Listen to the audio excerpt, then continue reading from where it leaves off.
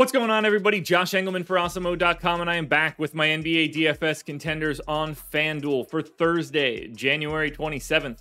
Now be sure to hit that like button, subscribe to the channel, and hit the notification bell so you know when everything goes live. Follow me on Twitter at Josh Engleman. Let me know in the comment section who your favorite plays are for tonight's slate. And finally, shout out to PrizePicks for being the presenting sponsor of this video. Go to Awesemo.com/PrizePicks-promo to get yourself one free month of Awesemo Plus Platinum, a little bit of a deposit bonus, and some other goodies. Now, we're rounding out the bottom of my top 10 with Patrick Beverley, if he plays, Anthony Davis, Andrew Wiggins, D'Angelo Russell, and Steph Curry on the outside looking in.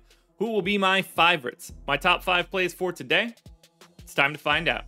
First up at number 5, we got Joel Embiid. He's center eligible, 11,400, projected for 56. The goal is 64, and he's in the optimal lineup 48% of the time. I'm giving him 33 minutes, 1.7 fantasy points per minute in this spot, 39% usage. He's been doing everything as of late. 31 points, 12.5 rebounds, 4 assists, and 2 stocks in a pace-up spot against the Lakers. I like it here.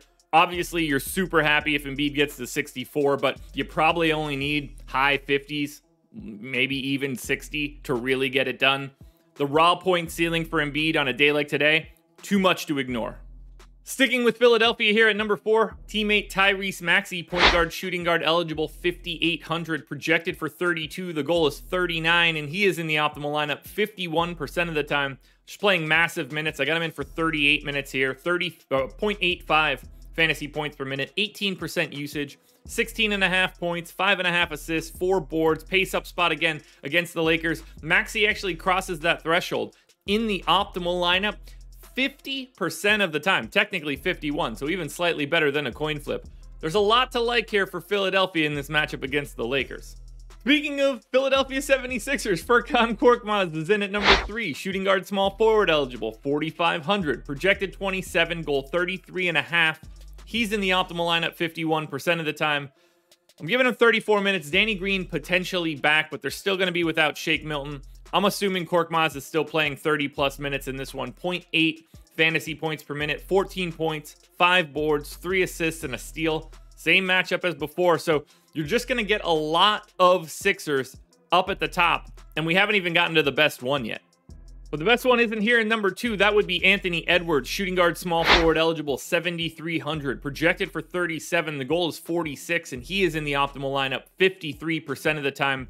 34 minutes for Edwards, loves to shoot the ball, 27% usage, 21 points, 6 boards, 3.5 assists, and 2 stocks. He's basically a 1.1 fantasy point per minute guy in this matchup. Might be getting Beverley back. It's pace neutral against Golden State, but it's also a Golden State team that's not nearly as good defensively when Draymond Green isn't out there. And on a 2-game slate, again, raw points matter, and there aren't too many guys on this slate that can go as crazy as Anthony Edwards. Now, before we get to that number 1 contender, one last reminder, please hit the like button, subscribe to the channel, hit the notification bell so you know when everything goes live. Follow me on Twitter at Josh Engleman. Let me know in the comments who your favorite plays are. And then finally, go check out PrizePicks, the presenting sponsor, Awesemo.com/PrizePicks-promo. Your number 1 contender for today is $8,100 Tobias Harris. He is small forward, power forward eligible, projected for 42.5. The goal is just shy of 50, and he's in the optimal lineup 58% of the time. I'm giving him 36 minutes, 1.18 fantasy points per minute, 20.5 points, almost a double-double, 9.5 rebounds, and 5 assists. Plus, you get almost a steal and almost a block. We'll call it 1.5 stocks. Again, a matchup against the Lakers is exceptional. We see that Anthony Davis is back, but he's still going to knock a little bit of the rust off. Russ being in at point guard for 30-plus minutes should make any team's defense be not all that great. This is an excellent time to grab the Philadelphia 76ers, and in particular, number 1 contender Tobias Harris.